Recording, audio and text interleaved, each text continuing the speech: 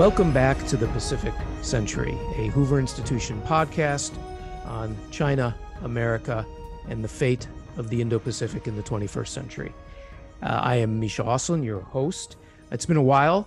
We've been on a bit of a hiatus, though there's been a lot going on and we've been keeping our eyes on it, but we're happy to welcome you to a special midsummer edition of the Pacific Century, and we are particularly pleased to have as our guest Admiral Sir Ben Key, the first Sea Lord of the Royal Navy. Now, longtime listeners may remember that we had Admiral Key's predecessor, Admiral Sir Tony Radakin, the first Sea Lord a few years ago, and Admiral Radakin has now become Chief of the Defense Staff, the senior uniformed officer in the British Armed Forces, and Admiral Sir Ben Key has replaced him.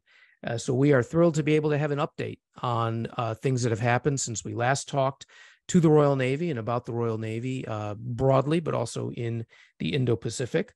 For those of you who are not familiar with the first Sea Lord, Admiral Sir Ben Key, he joined the Royal Navy in 1984.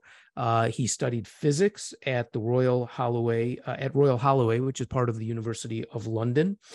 He has commanded various ships in the Royal Navy, but perhaps most significantly, he was commander of one of Britain's aircraft carriers, HMS Illustrious, and then has worked at key staff positions and has also been involved in Britain's military activities in Afghanistan, and of course has experience around the world, including in the Indo-Pacific.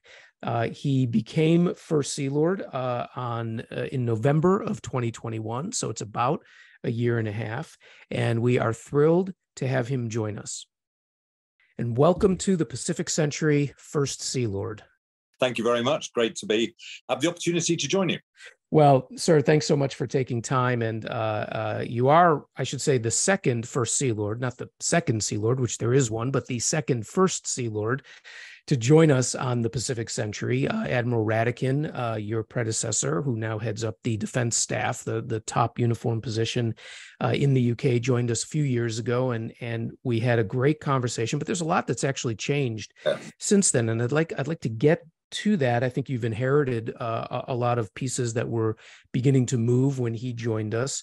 But before we get into any of the specifics, we always like to let the audience get to know you a little bit and ask, how did you get to become the First Sea Lord? How did you get into the Navy? Are you from a naval family? Was this a dream to span the oceans, or was it all serendipity? I think the 18-year-old Ben Key would be rather surprised if he knew that a decision to join the Navy for a few years whilst I worked out what I was going to do with my life actually turned into the only career I have had for now in my 39th year. Wow. And my maternal grandfather served in the Navy for many years. He effectively went to the Royal Naval College, Dartmouth, when it was a school. So he went at the age of 13. He was mobilized from there at the age of 16 when the First World War began. Wow. Fought at the Battle of Jutland as a 17-and-a-half-year-old in HMS Collingwood. Oh, that's some history. That's amazing. Well, he served in the ship with His Royal Highness the Duke of York, who went on to become King George VI during the Second World War. So there's kind of a connection there that it endured for the rest of their lives. As I think if you fought alongside someone as a young person, you kind of stay in touch, not necessarily closely, but they stayed in touch until the King died. And so I was always had this influence of my grandfather, who was an engineer captain, but I didn't grow up anywhere near the sea. I didn't grow up learning how to sail dinghies or anything like this. And it was just that when I was 18, my parents were living in Australia, and we might touch on my kind of Pacific connections. Absolutely. And I needed someone to help fund my way through university, a challenge that would be well known to many of your listeners. Yes. And at the time, the Royal Navy and the Army and the Air Force were offering kind of scholarships in support cadetships, and I opted for the naval one. I think on the basis that that was the service I knew the most about. I'd been an army cadet at school, but so I knew I enjoyed military life. And I thought, well, I'll do that for 5 or 6 years, having got my degree. And by then I'll have given myself some shape as to what I really want to do. And the answer actually became, providentially, I landed in the career that was to shape. And it never occurred to me to leave. I just forgot to have that conversation with myself. Well, I guess there's still time eventually to do that. I was very, very fortunate. I'm not the only person who joins the Navy out of sort of slightly idle curiosity and then finds it's a great place. The value sets, the sense of community. I really enjoyed life on board a ship at sea. That was, really important. But I wouldn't say it was because I really, really have to be at sea. I don't own a yacht. I can't think of anything worse than getting back from a 6-month deployment and going sailing again. You've just been looking at the stuff. I mean, I have learned now how to sail because I don't go to sea very often. But in my earlier life, I couldn't understand my colleagues who got back from a long deployment and were just talking about pushing their yacht down the slipway and going back out there. I'd rather run up a mountain. So, that's what it. But then the career has just provided a whole range of professional challenges, personal experiences, opportunities that I've relished, and I suppose in enjoying them, you sort of tend to be okay at doing them, and that just keeps you moving up the system. So I've been very lucky.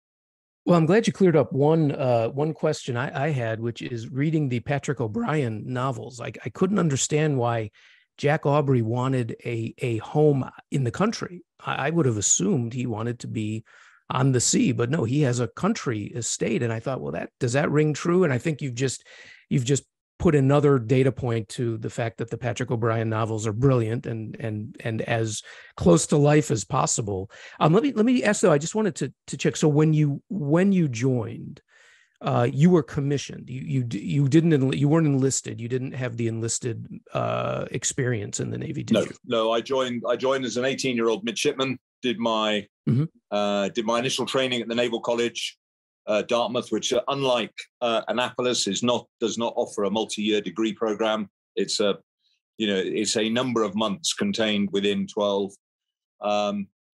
Left from there, joined the fleet as a midshipman ensign for a few months, and then from there went to university. So I sort of did it the other way round to how a lot do it today.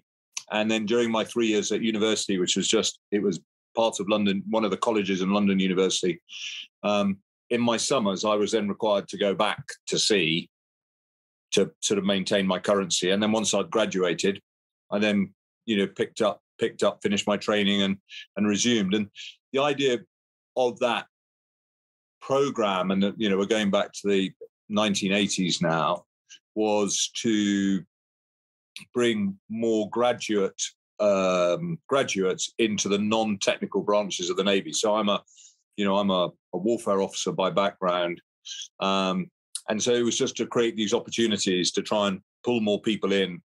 And the way to do it was to sponsor them so that you had a bit more money than your average student, basically, because you were still being paid, albeit as a reduced salary. Right. And it worked very well, and my tuition fees were met, and that was a key element of absolutely of the endeavor. No question. So before we get to the serious stuff, let me ask you, just because I don't want to forget it at the end, what's your most memorable Royal Navy experience? Was it almost getting washed off board? Was it a sunset in Bali? What's the most memorable that just, that when you look back and those are the ones you want to keep with you? What is it? Yeah.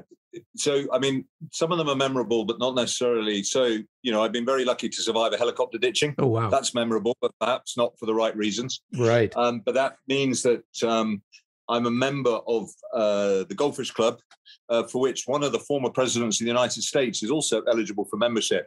The first President Bush, I assume you're talking. Yep. Yes. And he was awarded honorary membership of the Goldfish Club. It's a club that you never set out to join, uh, but you become eligible for membership. And actually, what you find is that some of the people who are, they tend to be military, but not all military aviators, because anyone who ditches in the water is eligible to join. But some of the stories of the aviation during the Second World War in the early years after that, when they were, really quite, shall we say that aviation safety wasn't as profound as it is today. A lot of it was really innovative engineering, the rate of change and development of aircraft, from aircraft carriers in particular, and then the arrival of those sort of early helicopters, all of that. You found that the men and women who were involved in that sort of aviation had phenomenal stories to tell. Or you would find out about those who had ditched and spent, 2 or 3 days in a life raft in really cold conditions, not quite sure whether they were going to be picked up by their own side or the other side, and things like that. So it was always humbling to go to those reunions.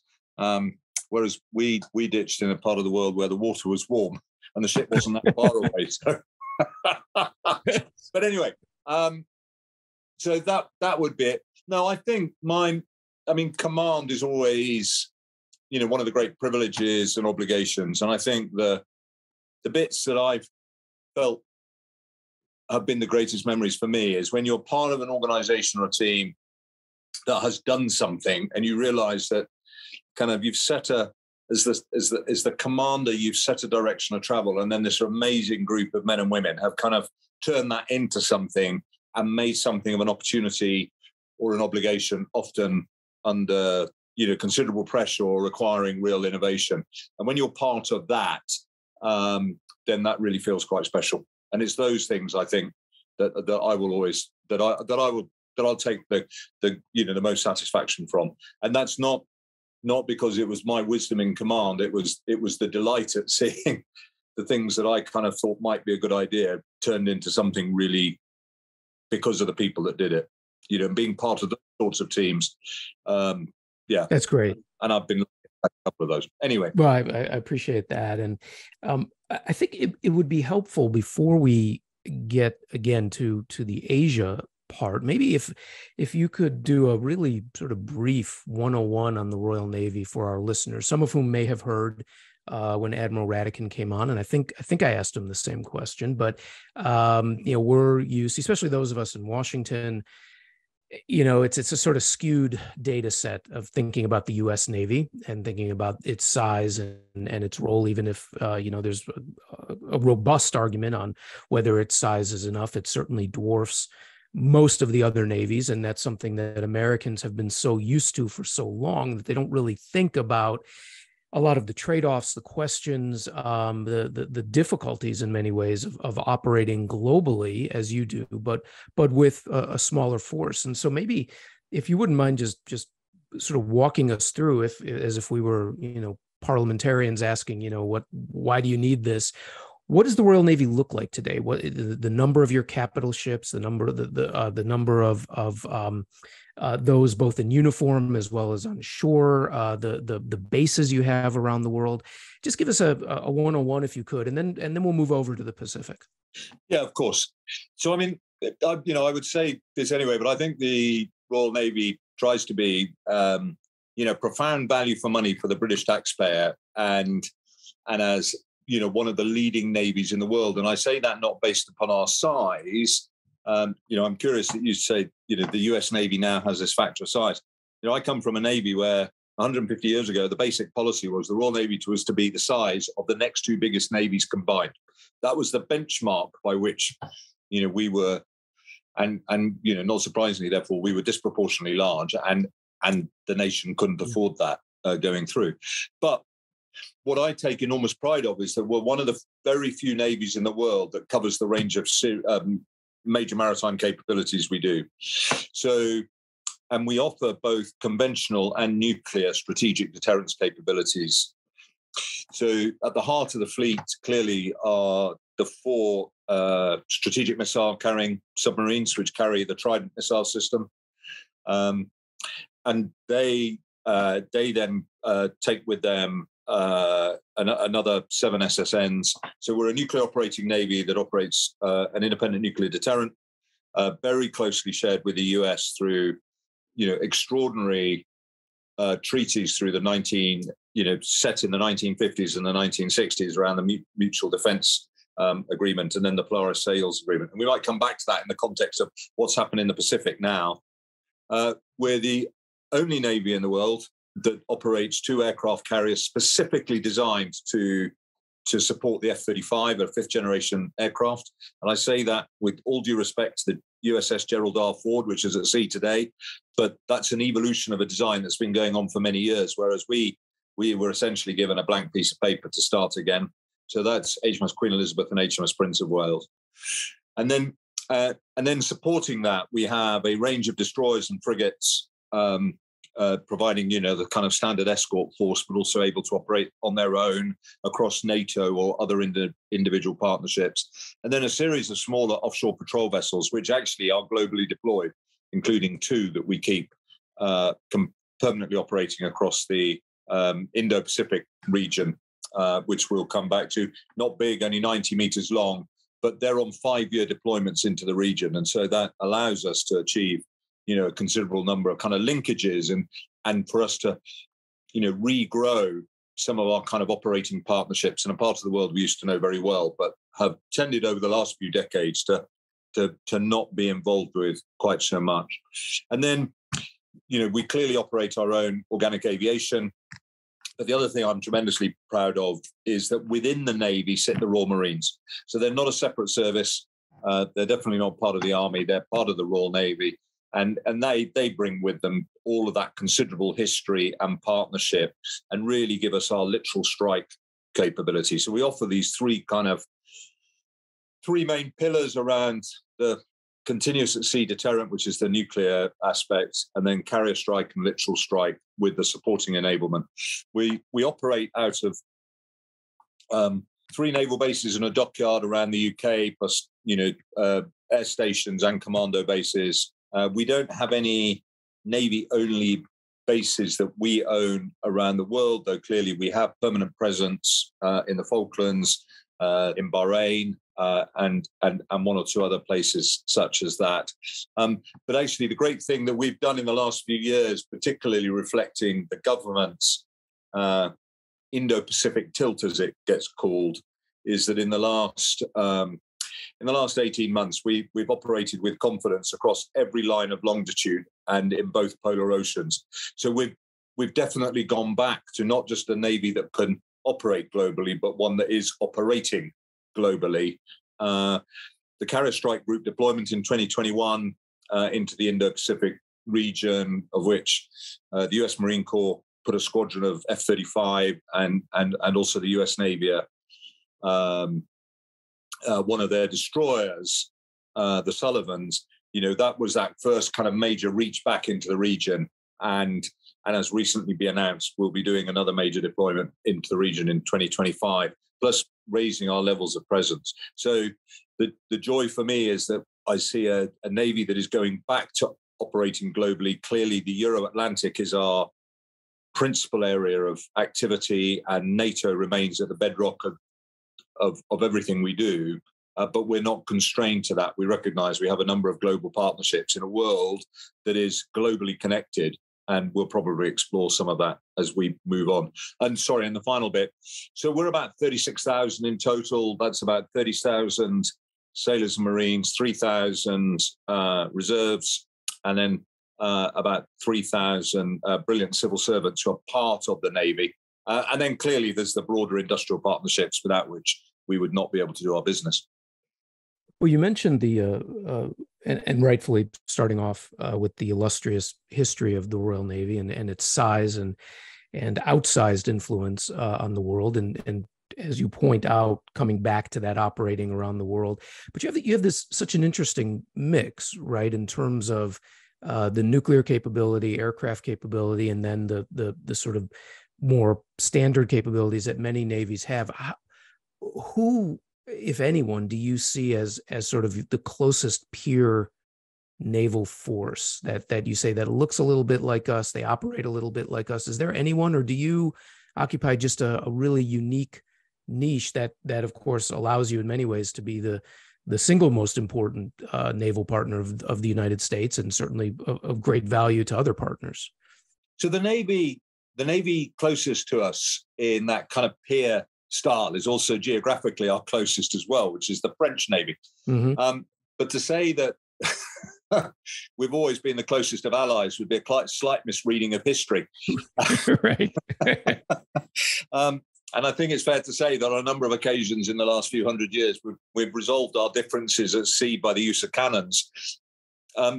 Admiral Pierre Bondier, the head of the French Navy today, wrote to me when I was appointed the most delightful letter in which he reflected 1,000 years of shared history, the majority of which has been more peaceful than less. And they are very definitely, across Europe, we are the closest in capabilities because we're the only two navies that operate nuclear submarines, both of us obviously operate also from that nuclear weapons or carry nuclear weapons on behalf of the nation. There are other navies the Italians are building their F-35 capable carrier force as well. But actually, if you did the Venn diagram, who are we closest to? It's undoubtedly the French. But I think it's also fair to say that sometimes, and usefully, we see the world through different perspectives. And in a constructive and collaborative sense, that then becomes very productive because it prevents groupthink. And Pierre Bondier, and I'm sure the same will be with his successor who takes over at the end of this month, Nicolas Vaujour.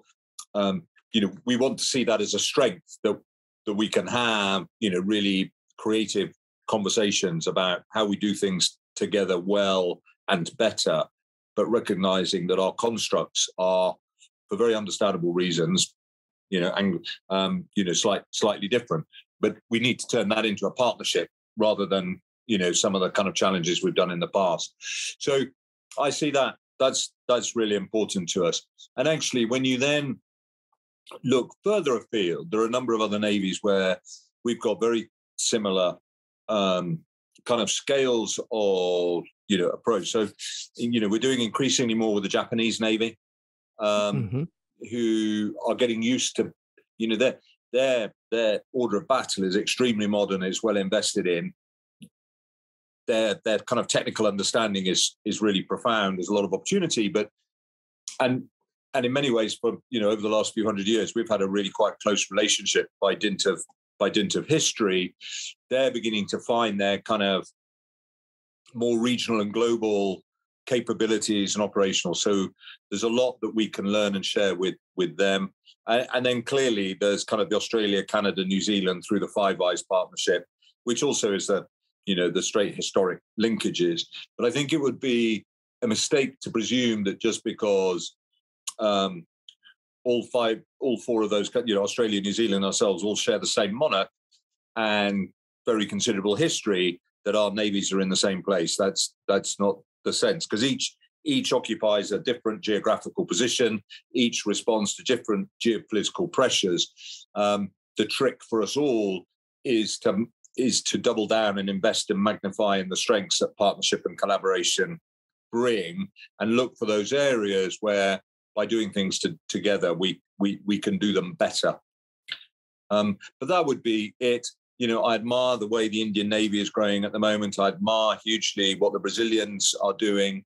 The head of the Colombian Navy has got great ambition to grow. We've got long partnerships with the Chileans. So, I can't help but recognize that through our history, a number of our admirals have been, sometimes the ones that have been kicked out of UK have then gone on to have very successful careers in other navies around the world. And, that has given us kind of a historically bounded network that we don't take for granted, but the shared narrative can be quite profound. Well, it's actually a perfect segue into the Pacific. And let me actually start, not with a gotcha question, but just for the sake of role playing, as if this were, a parliamentary hearing from someone who represents a constituency that's inland, that doesn't think about the world much necessarily. and asks you rather bluntly. I mean, we understand you don't make policy, but you represent the Navy, obviously. What interest does the Royal Navy, or for that matter, Britain more broadly, have in Asia? Why? You're, as you mentioned, your core area is the Euro-Atlantic. You're a European nation or an Atlantic nation. We have a special relationship between the U.S. and Britain. All that makes sense. Why should you ever be so far afield as in the Pacific, and what do you get out of it? And maybe that's a way to get into what you do and where you might be going, and then we'll get more specific. So the Indo-Asia Pacific region is the fastest growing economic region of the world. 40% of our economic interests are already bound up with the region. So the idea that in some sense we would have an economic partnership relationship with this piece, with that part of the world, and then not tie that in with the other arms of national influence and power would seem to me to be an incomplete solution. And if you then look at those, what are those aspects of a kind of national framework that then brings in the diplomatic, the economic, the trade, but also the security aspect. And we're very much part of that security piece.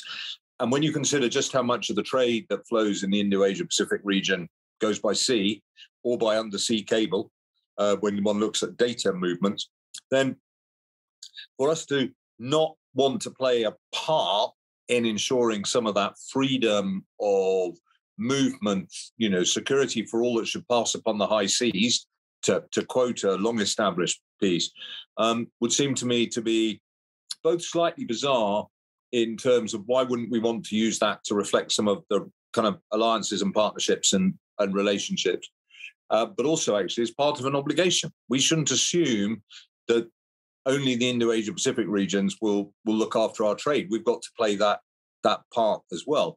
Now, the preponderance of our effort will always keep us in the Euro-Atlantic because that's the kind of geophysical nature.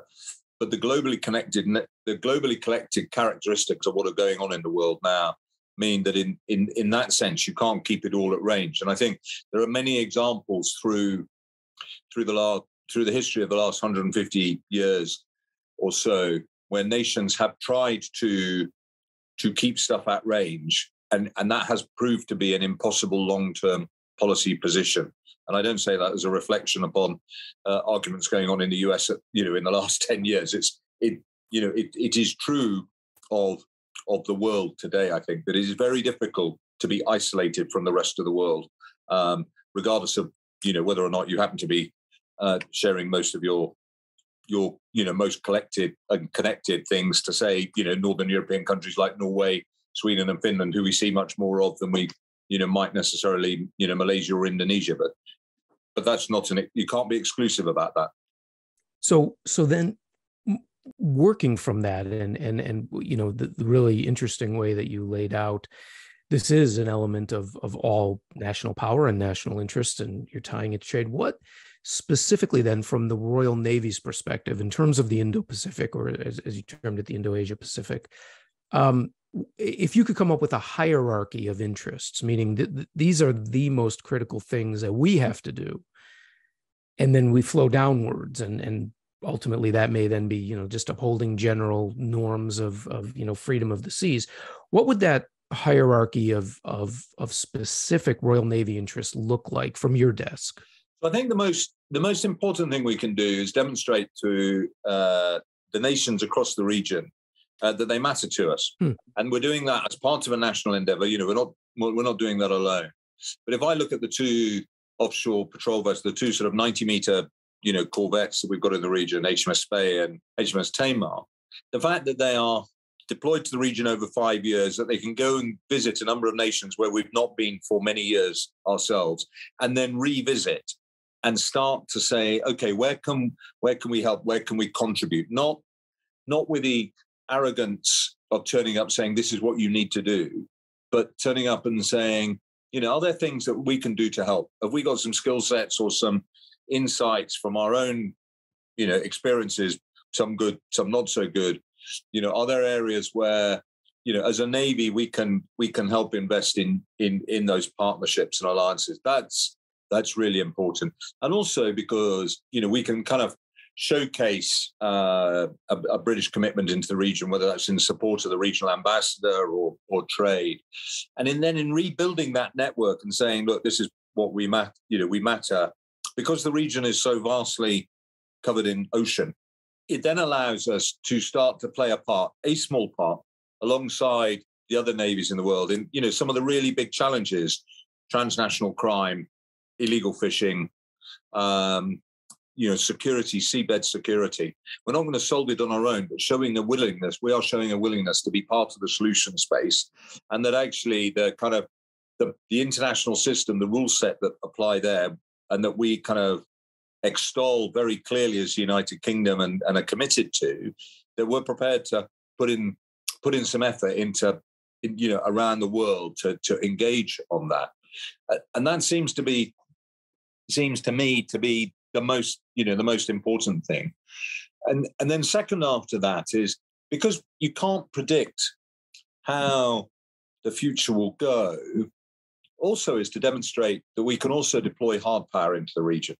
That is not to preempt or to predict, or to sort of to say that we know that something is going to happen, but to indicate that we have an ability, should the government of the day, should the events of the day and all the rest of it require that, the United Kingdom will commit into maintaining peace and security, that we're prepared to do that. And, we've always, we have a tradition in the United Kingdom of being willing to, to commit alongside our friends. Well, you kind of have to be, if you're going to have that narrative, then you've got to rehearse and practice it. And I think those kind of, those elements, and showing that we have a competent capability that is genuinely globally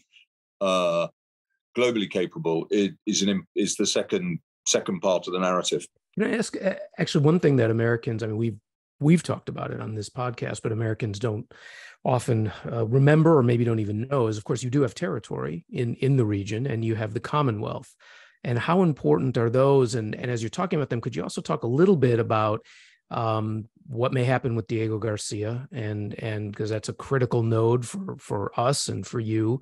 But maybe you could start just by, you do have territory. It's not that you don't have passport holders and citizens out there, and the British Indian Ocean territory, Bayat, which is Diego Garcia, but also the Commonwealth. How does that figure into or factor into your hierarchy of interests? We clearly have some overseas territories and dependencies across the region, and we need to ensure that we're playing our part as one part of the kind of the British linkage. And the offshore patrol vessels have been very useful actually recently in visiting some of the more isolated ones in the Pacific and delivering stores and capabilities. And in one case, we actually took a dentist to one of the isolated islands so they could do some sort of basic, post-COVID healthcare. So those sorts of things are part of being part of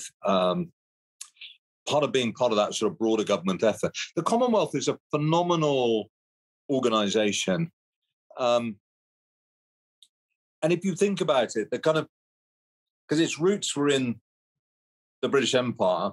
The British Empire,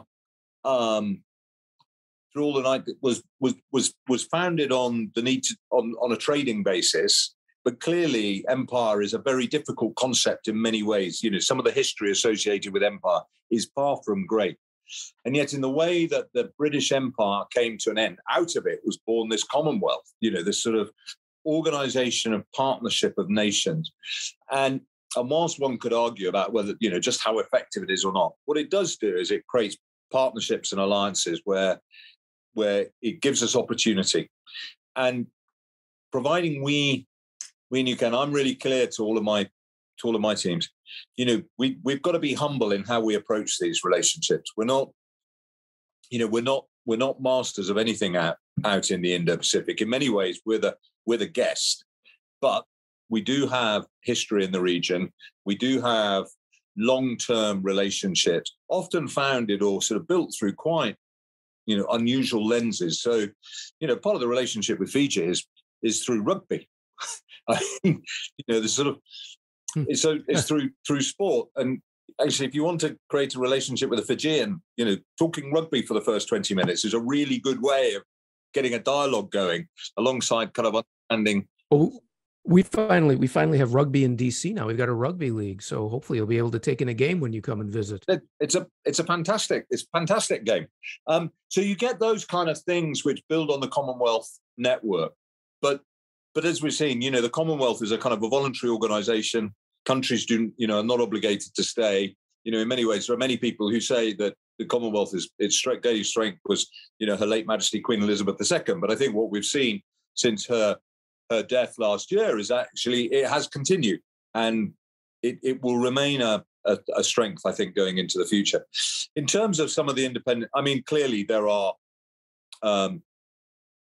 challenges in a lot of areas around some of these territories.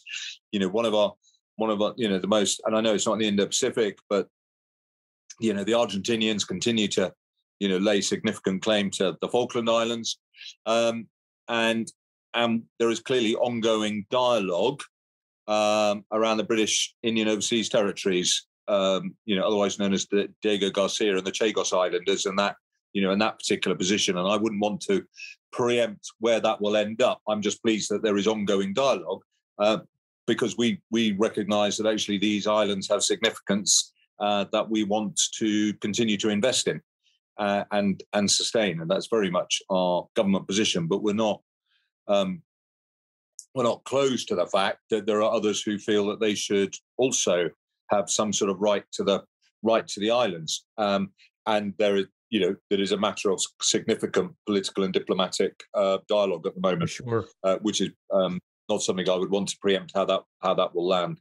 Well, I understand. Sometimes I just point out the third rails. We definitely don't anticipate that you're going to grab them with both hands. So no pressure there. But maybe we could talk about another intensive diplomatic and military initiative, which is AUKUS, which is a new and very innovative and approach to security collaboration. And yet also one that has challenges associated with it quite rightly, because of how ambitious it is.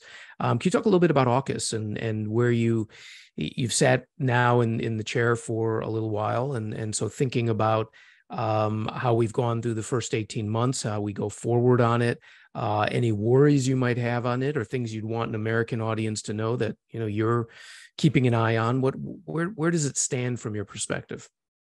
So I think AUKUS is one of the most profound trilateral agreements that has been reached in a security sense, and probably more broadly, but particularly, I think, for many decades. At its heart, or its founding thing, was the transfer of nuclear propulsion technology from one nation to another. And the last time the United States did that, of course, was with us as a result of the 1958 agreement. So these things do not come around very often. And one of the things that I am very, very aware of, and has been for the last few years, and I'm not a submariner by background, so it's really only when I've got into senior position, is just how seriously the United States takes its obligations to the United Kingdom under the Mutual Defence Agreement and that stewardship of nuclear propulsion technology. And now the Australians are being brought in to this to turn it into a three-way partnership. No one underestimates just how challenging that is going to be, not just over the next few years, but over the next 20, 30, 40 years. I mean, this is a multi-decade commitment. It's deeply profound for the Australians, who, it's not that long ago that they wouldn't even allow nuclear-powered warships from other nations into their waters. So very profound for Australia. I think very strategic. The whole process they went through in order to undertake the analysis that led to the conclusions that they needed to shift to nuclear-powered submarines in order to consider their security, and the whole nature of their kind of strategic review that took place, and provided that kind of conceptual framework. I really admire, because it is a huge commitment. The challenge is that somehow you need to take two nations that have considerable nuclear capabilities, but which are also not full of spare capacity. And the image I'd like to give to the listeners of the podcast is, if you can imagine, a very large bucket, which is called United States nuclear submarine capability, into which you can put industry as well as the Navy, as well as nuclear reactors and all of that, and that's full to the brim with stuff, and it's busy. And then you've got a smaller bucket, which is the UK's equivalent, and then you've got an Australian bucket, which is currently empty. And somehow we have to fill the Australian bucket without emptying the UK or the US ones. Because the simplistic one, if you ever wanted to do that, was to take our two buckets and slop a bit into the Australian one and kind of even it all out. But actually, that's not an option when there are the reason why you have this nuclear submarine technology is for fundamental security issues for our two nations. And for the United Kingdom, our deterrent is allocated to NATO. The nuclear submarines that we have roles of their own, and we cannot decide. And in each country, we are going through major recapitalization programs as we build new submarines to replace the older classes as they come out. So, as if that wasn't enough, we now need to help Australia develop its own capabilities. And as you'll be aware, that's a kind of, as the leaders announced earlier this year, when the three leaders met in San Diego, which I was privileged enough to be there alongside Admiral Mike Gilday, the head of the US Navy, and Admiral Mark Hammond, the head of the Australian Navy. There was this kind of phased approach, where phase one is to see more US and UK nuclear submarines operating out of Australia. The second is for the Australians to operate Virginia-class, American Virginia-class, under their own flag. And then the third is the building, along with the United Kingdom, of what has become known as SSN AUKUS. And that is multi-decade commitment. So that is, to pretend that that's not going to be a massive challenge is to miss the point. But the strategic opportunity is really, really great. And that is where I think AUKUS is the kind of visionary thing that it's become in Pillar 1, because it's committed three nations to something which the outcome of which is the ability to contribute to a globally operated nuclear submarine force with everything that can offer into the security framework of the world, as well as driving greater resilience and prosperity and economic benefit into the supply chains that support it. Clearly, AUKUS isn't just about, although the headline is around nuclear submarine propulsion technology, the Pillar 2 work is also looking at a number of other areas where investment can be made. Electronic warfare, hypersonics would be a couple of the areas that have been mentioned, and a number of others. And of course, that then leads us to a mindset about how we're going to operate together, mutually support each other. What are the things we want to do together? And I think it's very interesting to me to see how other nations in the Indo-Pacific region have responded to AUKUS, where clearly they have had to respect their own, national sensitivities and all the rest of it.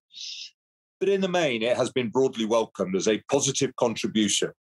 And I think that is a really important recognition of what this framework is going to offer us in the longer run.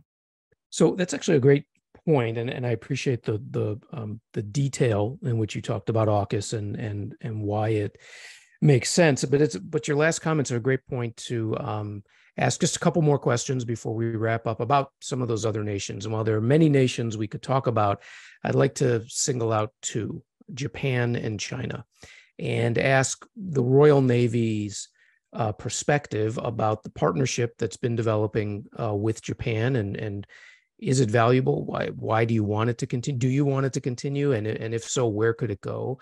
And then you can't, have a podcast on Asia without talking about China. So maybe you could talk about Japan first a little bit, and then we'll shift over to China and try to get again the view from the bridge on what you face in terms of dealing with China. But Japan first.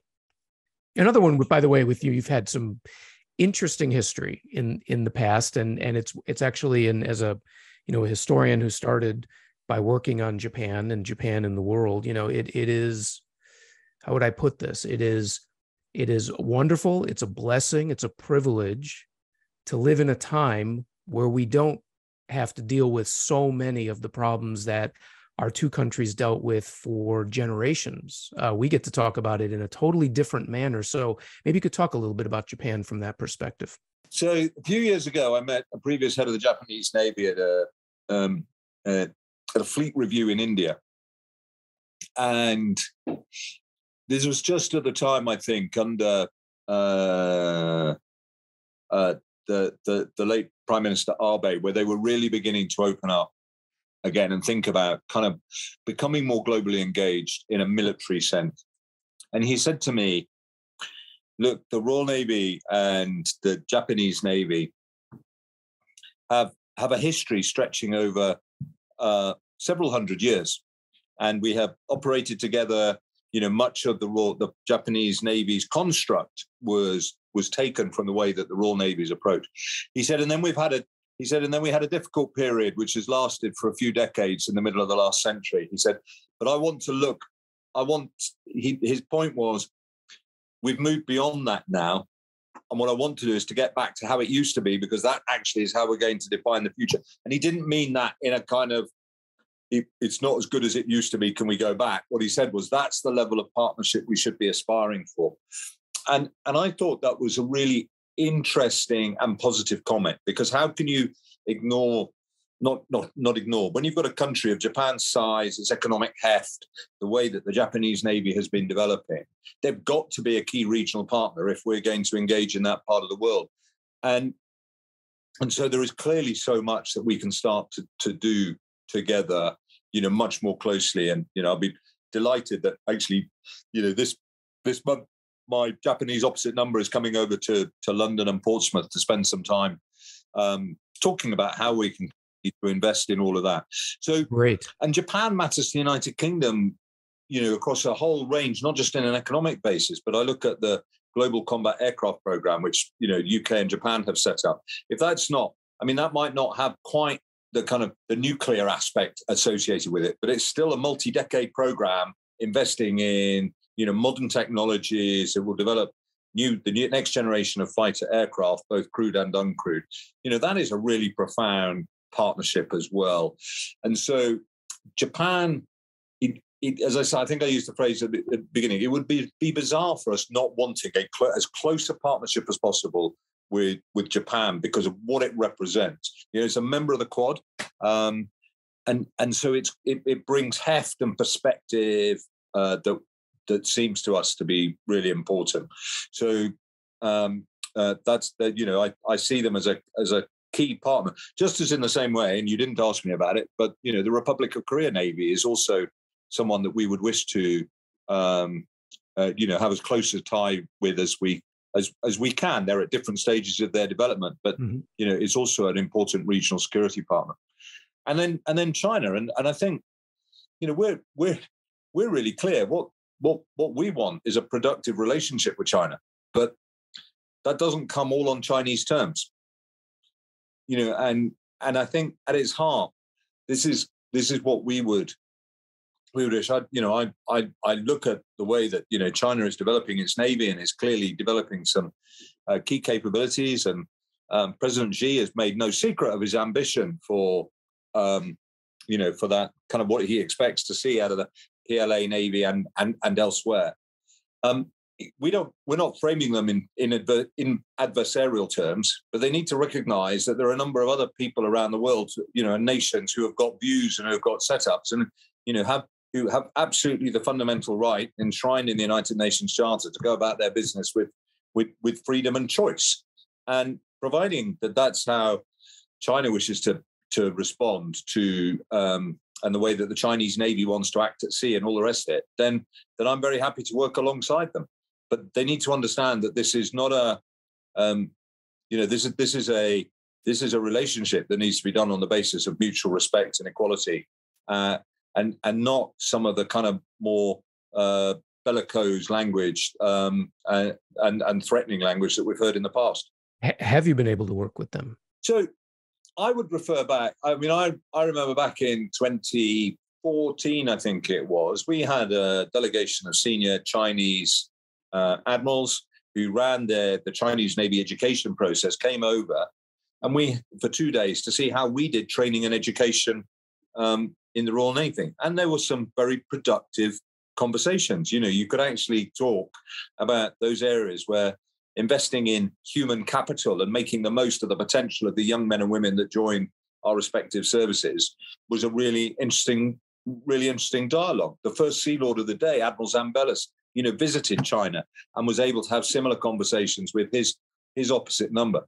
So we've done this in the past. We know we can do it, and we want to do it again in the future. But it needs to be done, as I said, on the basis of mutual respect.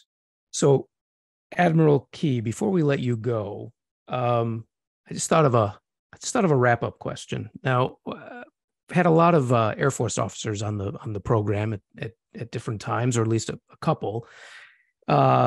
Or I've met a lot of Air Force officers, certainly in, you know, working in DC. And I always ask them one question. I always ask them, you know, if you could fly any fighter jet throughout history, what would you have chosen? And 99% of them all say the same jet, which is the P-51 Mustang. But we have the head of a Navy here, one of the great navies of the world, one of the greatest in world history. So, First Sea Lord, let me ask you, if you could have sailed on, or better, commanded any warship in history, anytime, any country, any place, which warship would it have been? Oh, that is a really unfair question, because, and the reason why I'm going to slightly dodge it, well, I think, is because, of course, the thing about the aeroplane was that was just the pilot and the aeroplane. Whereas a warship requires you to go to sea with several hundred other people. It's a community sense. And so actually some of that, but if you wanted a sense of excitement to be part of something that felt different, I suppose you would look for one of those moments which were generational changing. So for me, it would be the sort of ships like HMS Dreadnought, the first of the new battleships that was kind of a paradigm changer that came out in the early 20th century. I mean, I'm sure there were bits of technology about it that were frankly awful, but it represented a real conceptual shift. And the people that were on board serving in those ships at the time knew they were going through something very, very different. Actually, the same could probably be said of the ships like the German pocket battle cruisers of the Second World War, the Graf Spee, the Tirpitz. You know, very fast, very agile, designed to operate on their own. You know, some phenomenal technology in them. Yes, they were on the other side, and we were very glad when they sank. But they represented something really quite profound in thinking. You know, generational shifts. And then, of course, you know, the next generational shift for us was into the aircraft carrier, and I was lucky enough to command, albeit a smaller one than today's generation, one of those. So I think at those moments, you would go for those moments when you've got a kind of a technology shift. And of course, the thing I'm saying, there'll be someone to go, well, he hasn't mentioned HMS Victory. I haven't mentioned HMS Victory. You know, there's all the history in the world there, and that would just be presumptuous if I was to talk about what she was. You know, she was one of the finest battleships of her day, and full of technology that was very applicable to them, except a lot of that technology was in the use of wood and sail rather than in the use of metal, steam, and now, you know, gas turbine, nuclear propulsion technology. So yeah, that's a bit of a hedgy question, hedgy answer to actually a very good question. Well, I've never asked it before, but actually, it's actually a fascinating answer that you gave. Not one I expected, but actually one that I think perfectly reflects the challenges that you and your peers face, because we are at a transitional period. We're at a transitional period with autonomous technology. We're at a transitional period in terms of other nations now coming up to the level of capabilities that we've had for so long that we take them for granted. And I'm really actually fascinated that you put it that way, and I'm glad you put it that way. But I think the very fact that you put it that way reveals how important this moment is, because it will set the tenor for the next generation or two generations of fighting on the sea and patrolling on the sea, as well as in the air and on the land. And actually, you are reflecting something I say to my own team, that if you track through, navies used to propel themselves by oar. That was the principal way, and then they recognized that was quite limiting. So you kind of, the Peloponnesian wars were fought at sea by city-states, but that was about paying people to row. Then they moved and they found a way of, sailing ships were developed, which became ever faster, greater acreage of sail, sleeker hulls, but you've also got to balance the kind of firepower that goes into them. And to show how wedded people were, the early ships all around the world that started to have engines didn't get rid of their masts and sails. And Jackie Fisher, my predecessor, who was caught up in the dreadnought, actually, that although he's most known for the dreadnought, the thing that he really did was he said to the Navy, we're out of sail and we're out of coal. Oil is the way to go. And the other thing that he profoundly changed was the kind of a lot of the personnel structures within the Navy to move away from a very hierarchical, and I don't mean officer and rating, but you either warfare, if you're an engineer, you were from a, right, a kind of, you wore colored stripes between your gold stripes to demonstrate you weren't quite a proper naval officer, you were an engineer. Actually, he said, no, remove all of that color. My grandfather was one of those early ones, because that was a recognition we are a technical service that is moving to a different way of thinking. And we're going through another one of those now, which is around a digital. So we become a Navy that has to be digital. So this isn't a change of shift around propulsion now. This is a change of shift around the way that we are going to engage and fight and operate in an autonomous, semi-autonomous, fully crewed, talk it how you will. But the foundation of what maritime power or naval power feels like now is going to be profoundly different over the next 10 to 15 to 20 years than it was through the 20th century. So it does feel to me like one of those kind of dreadnought moments that we're living in. And that is extraordinarily exciting. And it's something that, frankly, we will only do if we do it with our partners and allies around the world, because of the nature of the connected planet in which we live. Well, that is a wonderfully upbeat note on which to end. We don't always get that on this podcast. Often it's a sort of semi-somber or fully somber note, but it's nice to have to end on vision and a thought of what we can do together and where we're going. And so, Admiral Ben Key, First Sea Lord of the Royal Navy, thank you so much for joining us on the Pacific Century.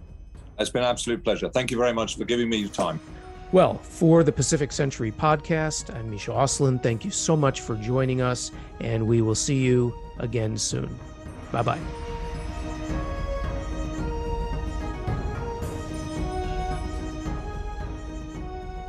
This podcast is a production of the Hoover Institution, where we generate and promote ideas advancing freedom. For more information about our work, to hear more of our podcasts, or view our video content, please visit hoover.org.